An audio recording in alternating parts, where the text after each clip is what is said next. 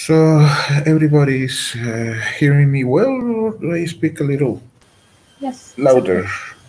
okay. Ah, great. Sounds good. Okay. Hello from Mexico. It's 6 a.m. in the morning. I'm going to talk about Kurento. Kurento is a media server. We have a little agenda. Me, we'll talk about a little about RTMP, HLS, and WebRTC. Why I choose Kurento over others. And I will talk about a real-life scenario called Pole Access. And I will tell you how I achieved to have some resilience in the infrastructure, and that will be all. For the start, who am I? My name is Andres Tello. Uh, Many people know me as Cryptos. I started using Linux around 1996. I'm a quite old user. Currently, I'm living in Mexico City. I own an enterprise dedicated to creating a core banking application for small banks. And also, I'm co-owner of a website called Pole Access Online because my wife is a consummate competitive pole dancer. She owns a school, and with the pandemic, we needed to do a lot of stuff to keep the business going. So, a little bit of history. Well, RTPM was a protocol by Adobe. It was mainly used by, you required Flash to see it. And in response of this proprietary technology, Apple gave us another proprietary technology, which was HLS. Both technologies are a little bit laggy, between 13 to 45 seconds in average. You need an additional software to encode your video. It can be high quality video, medium quality video, but mainly you will need an additional software, or there was a ecology of providers who even provided hardware. And then we have WebRTC. WebRTC is designed for the web, is more flexible, is using new codecs like BP9, and is still evolving. For example, the last thing that was added to WebRTC is redundant audio channels. This is mainly because they are seeking to be an standard, industry standard for example, high quality concerts where audio is important. And WebRTC have something called the SFU. It's a type of configuration, and it rules. What are the type of configurations we can achieve with WebRTC? Well, actually, we have three main types of configurations. One of it is mesh, in which each client communicates with each other client. And you can see that, for example, in this little chart, that if you have five users, you have almost four links for each user, except your own link. Almost a high quality link is 4 megabytes per second. So in the end, you are transmitting 20 megabytes per second. And for example, here in Mexico, talking about having 20 megabytes per second continuously, it's like a really, really, really high bandwidth, and not everybody has this type of bandwidth. Then we have the selective forward unit, which is at the very right, where you transmit to WebRTC have the capabilities to try to connect in the most efficient form, but still you are transmitting your feed to anybody of the other feeds, of the other people, using an intermediary. So in the end, if you have five people connections to have five high quality pictures, then you need to use 25 megabytes per second. So we have a worse scenario than mesh. Megabyte or megabit. Actually, they are megabytes. So it's quite consuming. And then we have MCU, which is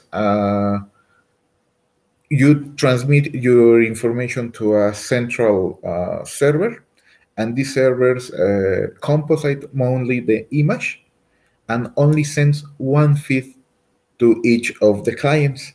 This becomes like very, very, very efficient. And one of the main reasons why I choose Kurento is because Kurento is MCU by design. Why Kurento? Well, Kurento is a media server with advanced capabilities. For example, it uses OpenStreamer and it uses FF and PIG. It's completely open source. You can access the whole project at GitHub.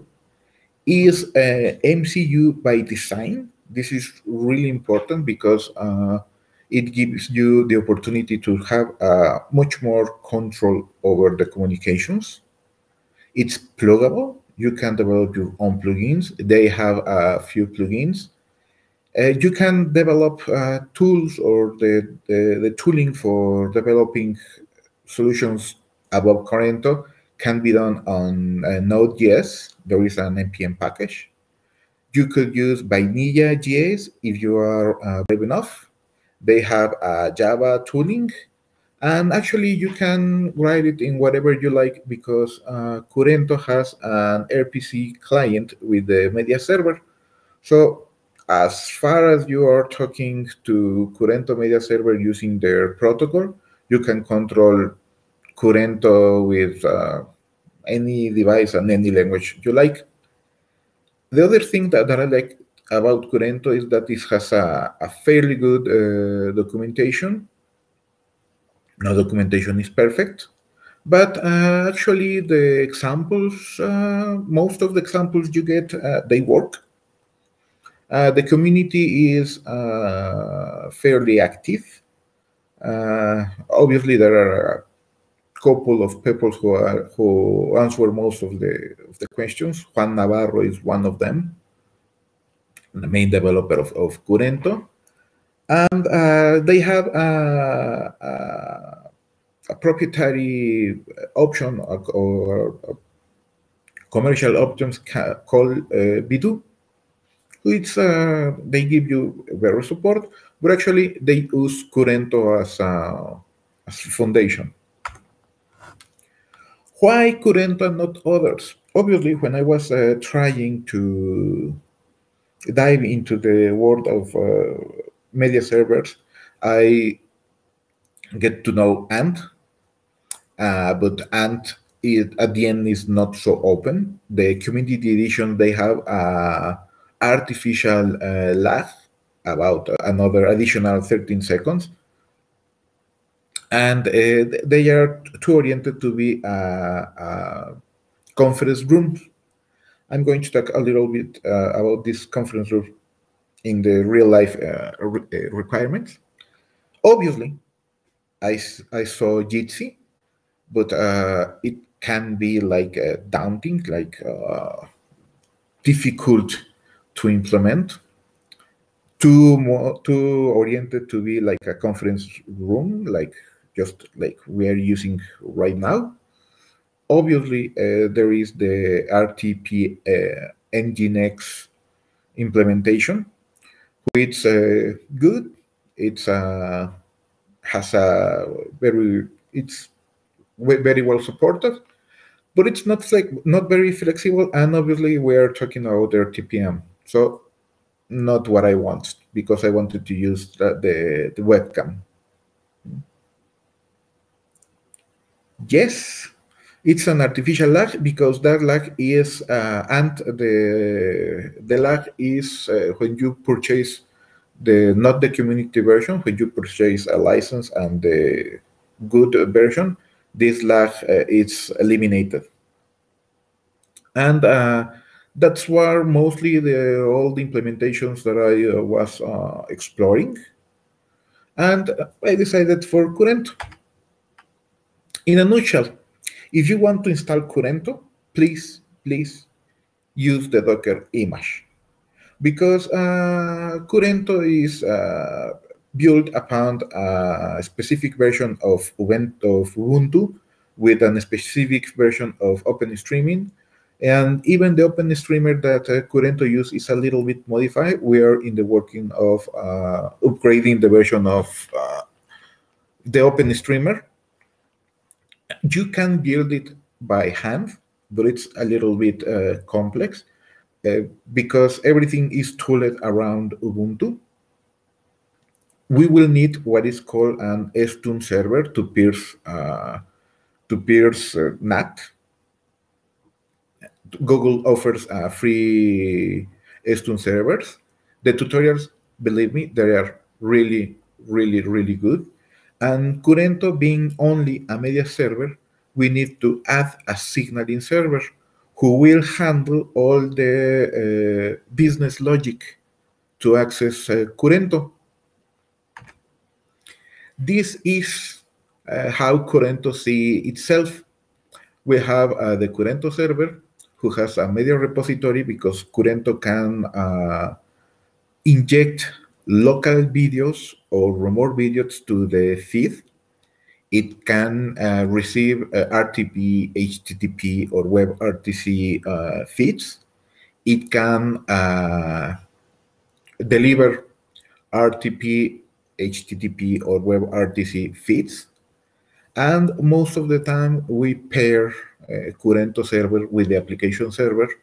Like as I told you, you can develop on Node.js, or you can develop it on Java. I did it on Node.js. I actually, in this pandemic, needed to learn Node and Kurento. They recommend the use of WebSocket signaling.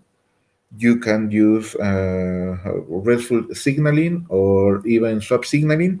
And there is even a patch to control Kurento server with zip signaling. So we have the application server providing us business logic, and we have Kurento server providing us video composite services. Kurento provides us with a little bit of building blocks. We have protocols and codecs, which can be bidirectional, like a WebRTC endpoint or the RTP endpoint, or unidirectional, like HTTP post endpoint. Then we have repository building blocks. We can record our sessions server side. We can play a video server side. So this player can be injected to our WebRTC or RTP endpoint. We have the GStreamer filter. We can do whatever we want with the GStreamer. They have implemented a CBAR filter. They have vision computing, and you can recognize QR codes. And they have a plugin for overlay filter who can draw on your face. And they have another plugin which you can overlay image. And they have also chroma key, but it's like not very well implemented. It's like just a beta testing. And we have a group communications, that these are like the dispatchers. And the main dispatcher they have is the composite. The composite is very important because composites receive, for example, two WebRTC endpoints, mix them on server side, and give to the user one single video image of the two image composites.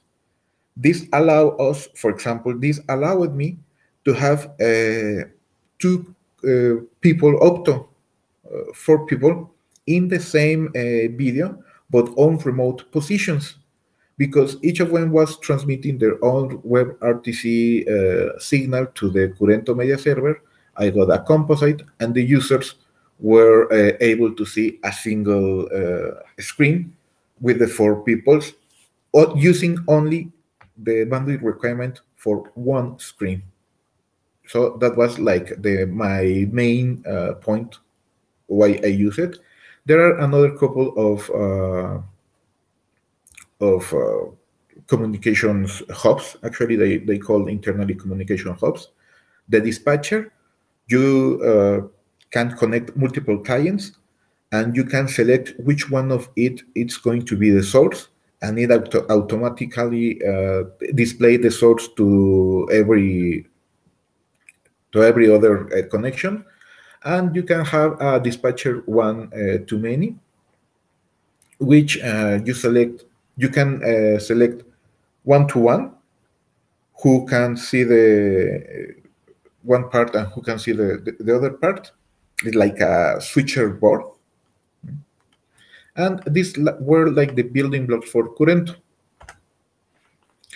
All access online, well, with the pandemic, obviously, and the shutdown, if you have a training place, you knew that you were doomed to extinctions.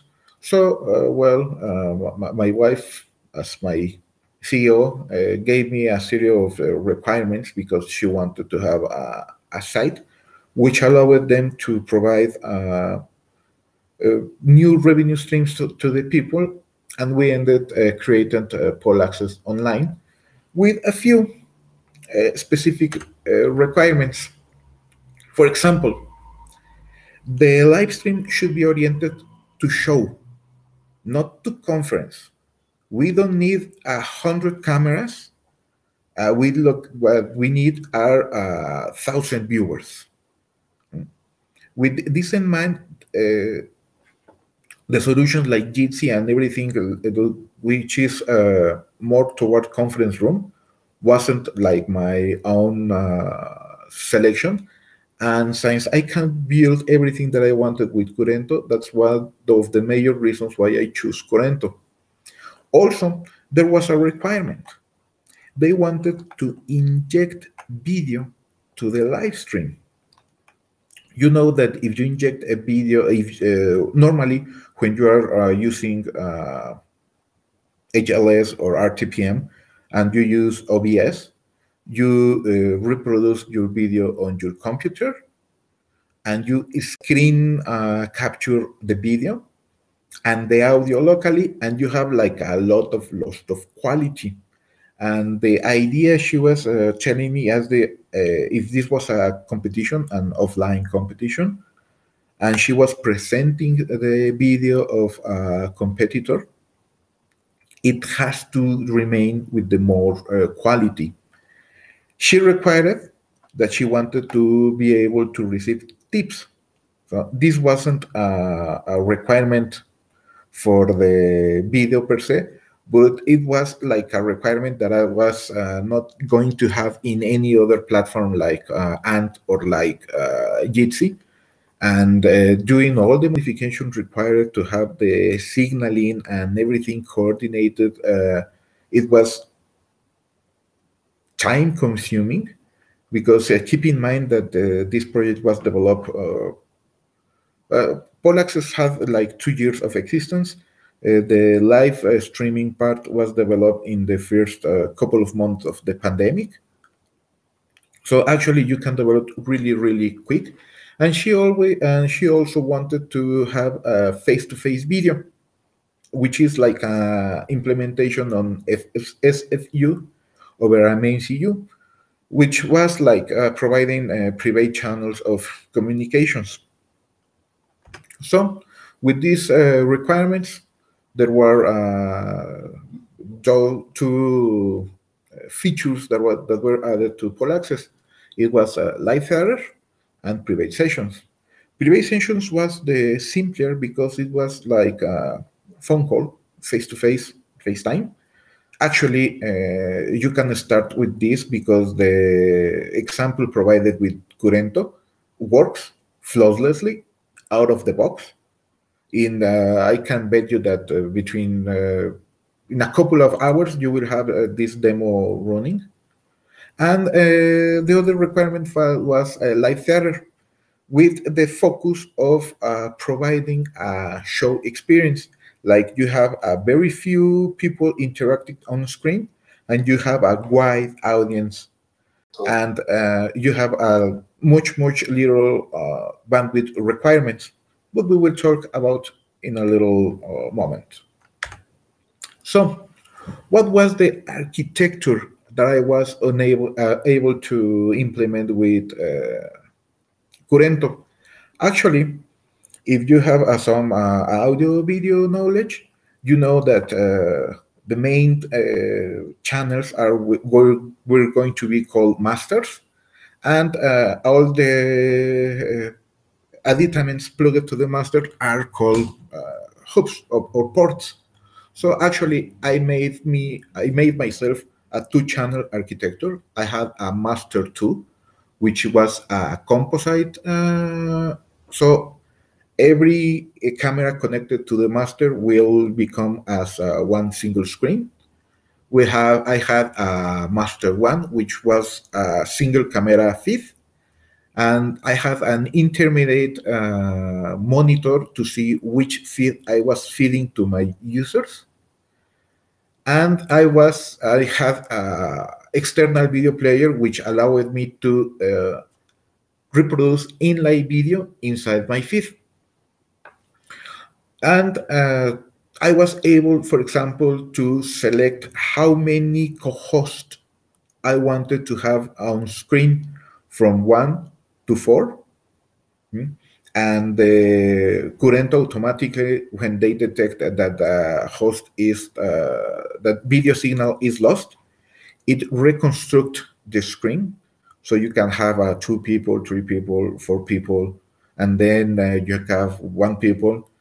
And actually, since you are controlling the signal feed from the server, when I was reproducing a video, I was able to switch all the users to the video feed, so they have the most quality, like as a video on demand, and switch back to the composite screen once the videos end, because Kurento has an internal signaling system which told me that the video is stopped playing, and I was able to switch over my infrastructure all the clients to a new client. So what about the infrastructure? Actually, for Kurento, I have one server with 8 cores, 32 gigabytes of RAM, which has the Kurento Docker image, the Estun server, and the virtual machine for the web page. The longest use that I have had with this configuration was 4 hours continuous shows with 2 co-hosts providing inline videos, and it was the top number of users was 250 viewers with an average of 135 users, and I used 2 proxy servers, because obviously 250 viewers plugged to one single server, I will have like mostly bandwidth restrictions. So how do I achieve resilience in the infrastructure? Well, all PAL Nginx come to the rescue, because what I did was I can set up virtual machines with an API provided by Pultor in my case. I fire up a virtual machine, which cost me dollars, not even dollars, cents of dollars, hundreds of cents, a little, very little. And I set up Nginx. I stream to the Nginx, and I let the user connect to the Nginx servers. So I have all my processing power in the composition of the image on the big server, and I have as many little servers I can, and the user will connect and disconnect to the Nginx, not giving me over, not providing me with overload of my main server. This obviously allows me to theoretically to support thousands of users. Actually, one of the biggest servers from Vultr, like this 4 CPU with 16 gigabytes RAM, can with the if I don't remember, if I recall correctly, it has like about 1 gigabyte or 10 gigabyte bandwidth output. Easily can handle about 100 users each. And since you have per hour billing, it becomes like relatively cheap to have this type of architecture. And that was all the implementation that I mostly did.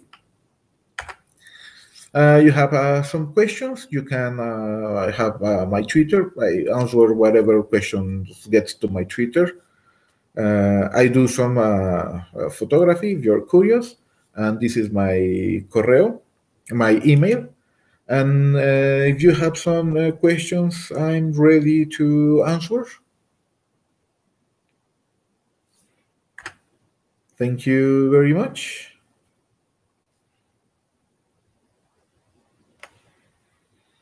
And if you're curious,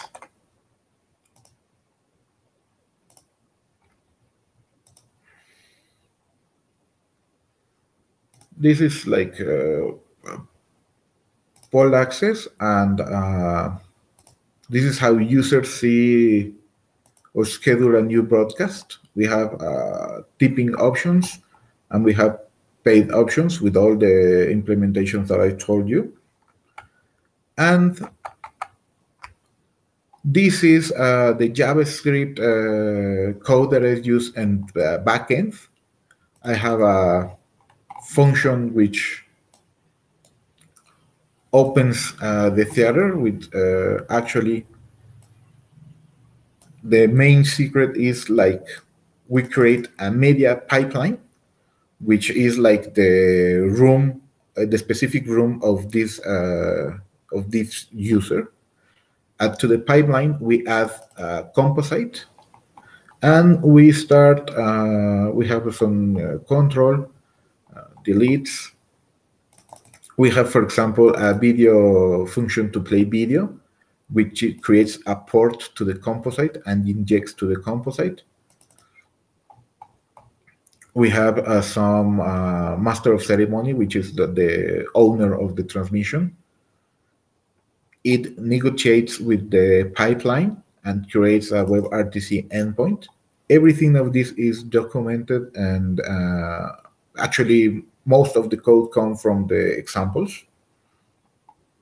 So feel free to try Kurento. It's really nice. This like the monitor, it's provide me one output signal so I can see what it's giving to the end user. I have a ad viewer which connects to the master of ceremony WebRTCs is only one people, or connects to the of I'm showing the master 2, it connects to the composite, but only one connection. So I only get the feed from the composite. I don't provide a feed to the composite, so I don't. My camera is not used,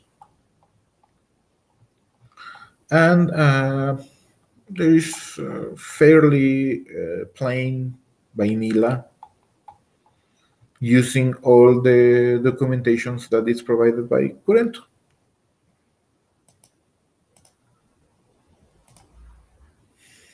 So I think that I'm right on time. And any other questions?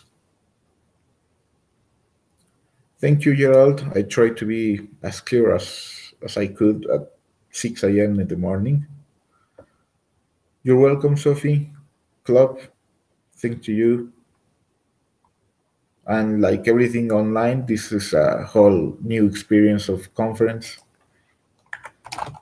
One of the other things that was requested by, for example, my CEO, it was that we could have emotes. So the presenter can see that how people is feeling about the presentation. So I implemented a clapping emote, a bite leaping emote, a confetti emote, and a love emote. And it shows like a little animation on the whole screen, because you as a presenter, you can see like the little icons from Facebook. And because you are performing, you are like a couple of meters away of the computer. And that was all my journey with Kurento to provide a service.